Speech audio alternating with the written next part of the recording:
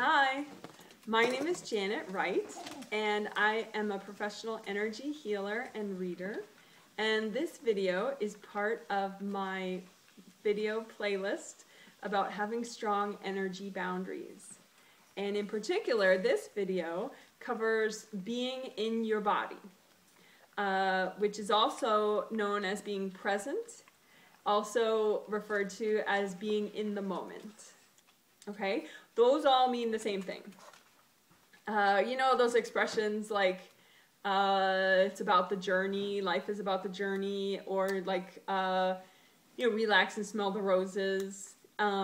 So even if your normal day is not particularly relaxing at this moment in time, I think it is still very important and possibly very beneficial for you to think about how present are you.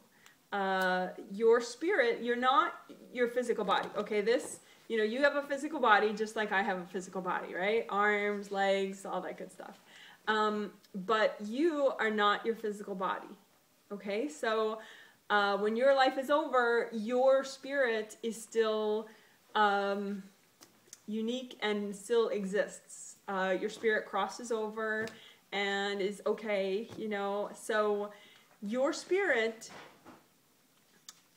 right now, you're a human being spirit, and you are here in this lifetime, okay? And in this lifetime, you either have a female body or a male body, or, that's the basic idea.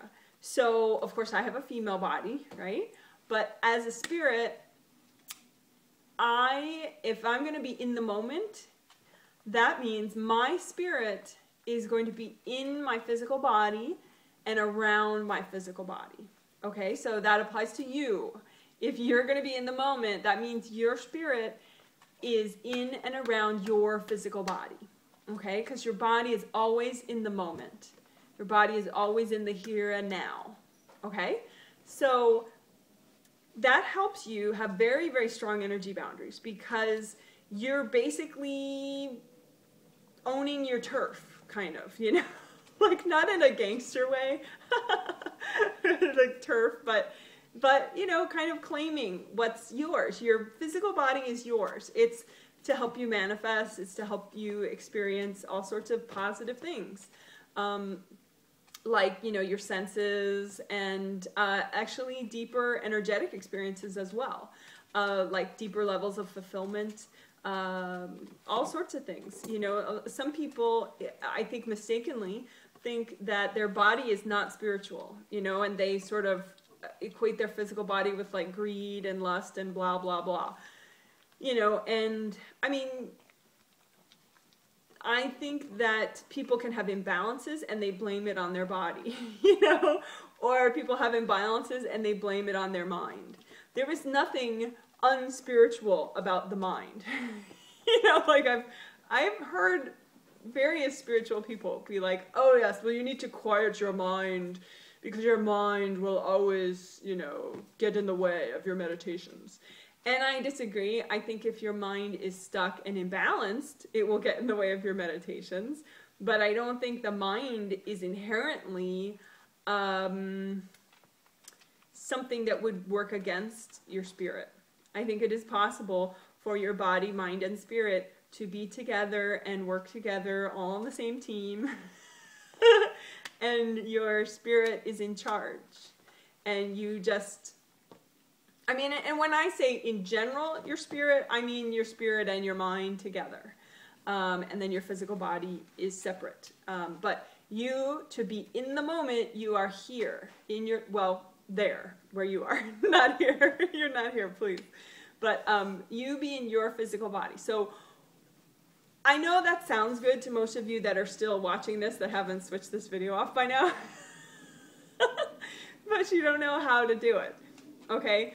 So to be in the moment, just practice, because most likely when you were born, you knew how to do this. And then just with the stresses of being around imbalanced adults, either at home or at school or much later in your adult life, you have just kind of gotten really messy boundaries with others and gotten stressed out and gotten their energy in your space, and so you kind of tune out.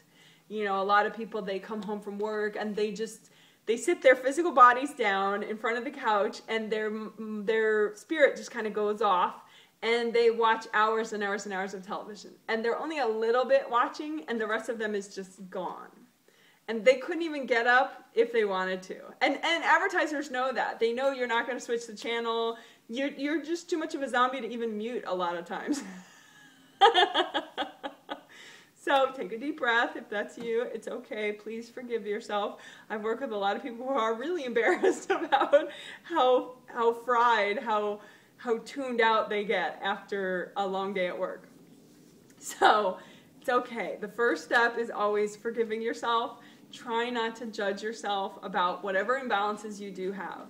You know, try to just be nice about it, and just recognize that this is an imbalance, and everybody has their own imbalances, and you can work on them and get better. Okay?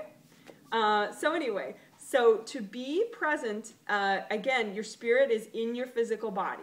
So if you can wiggle your toes and feel your toes wiggle, feel the socks and the shoes around your toes, then a lot of your spirit had to come all the way into your physical body in order to do that. And because when your spirit leaves your body, you go up. Your spirit goes up. I mean, some people, when I see them, they're in front of their bodies, but generally everybody's a little bit above their body, sometimes way, way, way above their body. So in order to say, like, feel your shoulders, you have to come a little bit into your body to do that. So you come in from the top of your head, and your spirit goes and you feel your shoulders. Okay?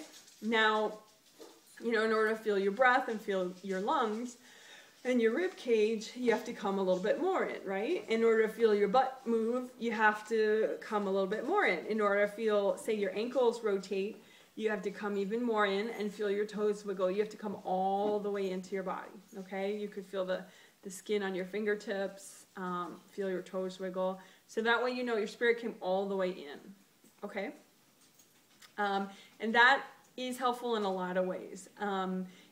Just by coming in and experiencing your daily life and trying to do more positive behaviors and more positive thoughts, you will be releasing and letting go of energy blocks. You'll be releasing repressed emotion. You'll be releasing other people's energy out of your space, because when you're there, there's less room for everybody else. Okay? So that's why I am putting this in the series about having strong energy boundaries. Because, you know, just by being present, just by being here, showing up, you know, in your physical body, you knock other people out of your space, out of your mind, out of your body. And so you can think better. And, you know, get things done. You'll have more focus. And again, like I said, you know, we all have baggage, you know, from the past. We all have some emotional baggage, maybe some self-love issues, whatever, right? So, you know, yeah, we could all go through 40 years of therapy, and I'm not discounting some therapy is very productive, absolutely. But I also think that life itself can be very therapeutic depending on how you live it. I like that. So if you are present, okay, then life itself becomes therapeutic.